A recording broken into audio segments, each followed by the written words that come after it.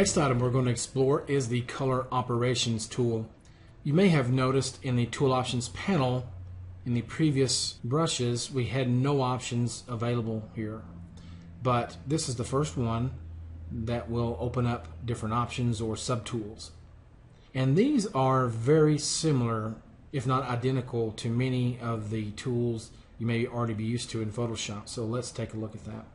The saturate and desaturate options are identical to the sponge tool in Photoshop.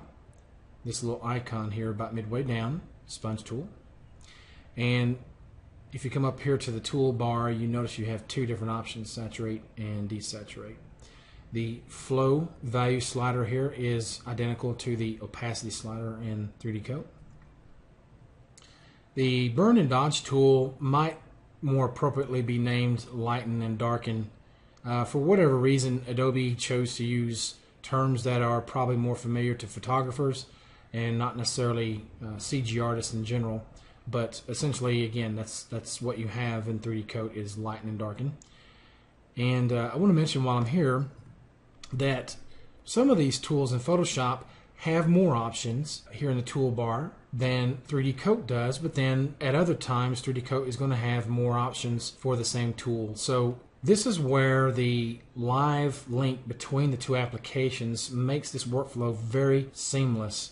You can get back and forth without a break in your workflow whatsoever. Let me go ahead and try to demonstrate that quickly. Let's go over 3D Coat. I'm going to select a layer that I want to modify. I could work on all these layers if I want, but 3D Coat gives me the option to work with just one layer or all of them. So if you go here to the Edit menu, you have Sync Layers with External Editor. This one will send just this particular layer over to Photoshop.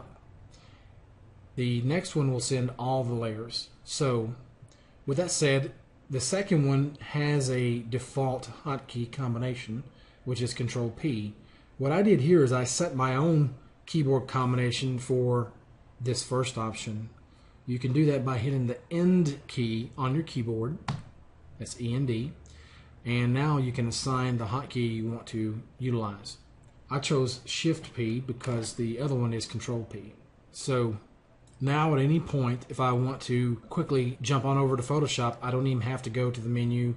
I can just hit my hotkey. It's going to ask which UV is this layer assigned to, or which one do you want to work with. In this case, the body UV map. And in just 1.5 to 2 seconds, I'm right here in Photoshop. So now if I want, I can go ahead and utilize the dodge tool, which allows me to work with either shadows, midtones, or highlights. So these options here are not available in 3D Coat. So this is, again, a situation where you might want to quickly jump on over into Photoshop, make your edits, and then quickly get back into 3D Coat. Let's choose midtones here, and I will apply it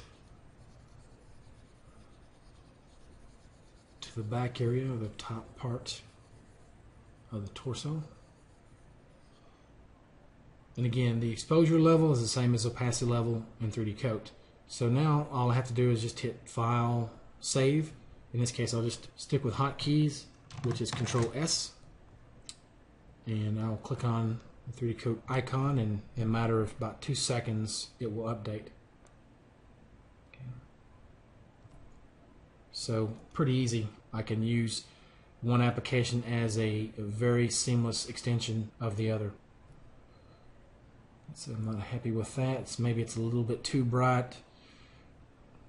I can go ahead and use the Darken Tool here. Bring my opacity level down a bit. With the same tool that I might use in Photoshop, I don't have the ability to apply this in cavities, but in 3D Coat I do. So I actually want to choose more in cavity, and if I expand this little preview window here, I can see where it's going to apply color to. Okay, so I'll collapse that, move it out of the way. So you can see I can put the dark color ranges here just in the crevices.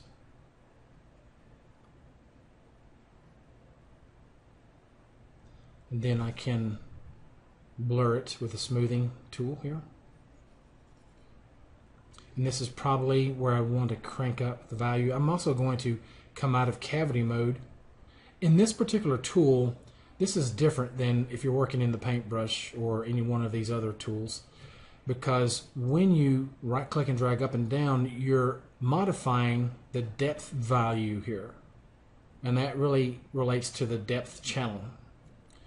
It doesn't really adjust your opacity, but if you're in the color operations tool, now when you right click and drag up and down, there's no depth value to modify. It's just opacity, and that's it. So let's crank it all the way up. I can kind of break that up a little bit by smoothing.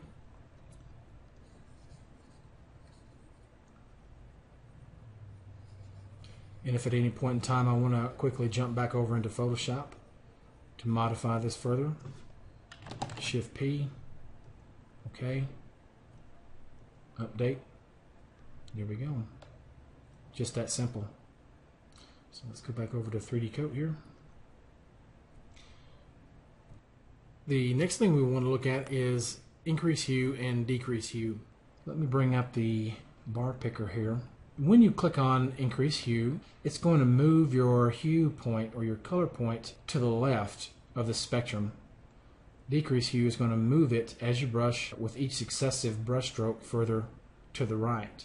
I find that the increase hue button here, it typically starts here kind of about 2/3 of the way to the right, and it moves to the left with each successive stroke. The decrease hue is about 2/3 of the way here on the left hand side. It starts here and then it moves to the right. The hue shift really just determines basically how many strokes you have to create before it'll move on to the next major color. Let me go ahead and try to demonstrate that here. So again, the opacity level dictates just how strong this color change will be.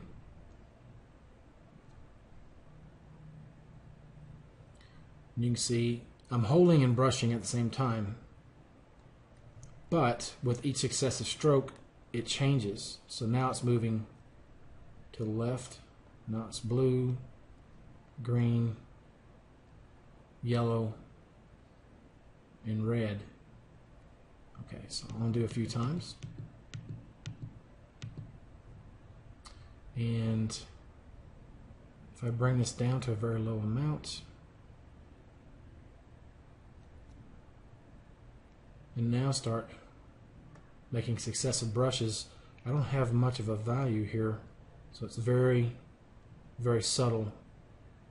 And it's taken more and more strokes to actually change colors here. Okay, so it's not changing nearly as quickly. So I'll undo that. So let's look at substitute hue. Basically, as you brush, it's going to try and replace just the hue. The hue and saturation is substituting both hue and the saturation level. So let's try that.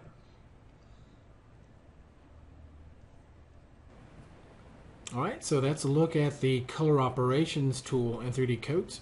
We'll stop right here and pick it up in the next video covering the magnification and reduction brush. So stay tuned and thank you for watching.